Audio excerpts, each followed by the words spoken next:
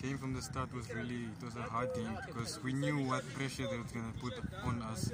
So we had one strategy just to keep them midfield pressing, and we attack them on the mistakes from behind.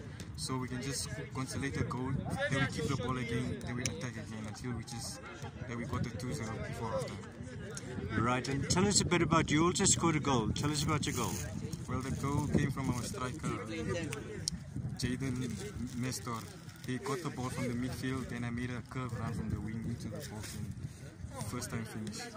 Great, it must have been a good feeling there. It was a great feeling, great experience. Great, and tell us about your team. How's your team doing on the log now?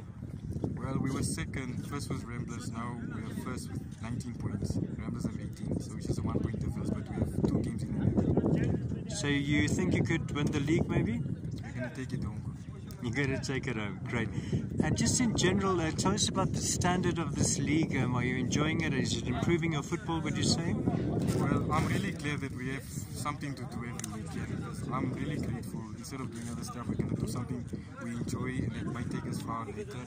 And well, our team, we're developing, and I love the coaching standards. Everything is just flowing through. The hierarchy is fine, the respect is there, discipline is fine. Well, I think the league gives us an opportunity and a chance to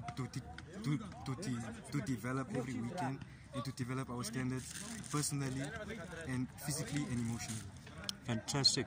And tell me your personal game, do you still want to go further in soccer? Yes, well, I would love to play in South Africa, or if I might make it in the big leagues in Europe. I want to make a life in football and maybe take my family far, the family name.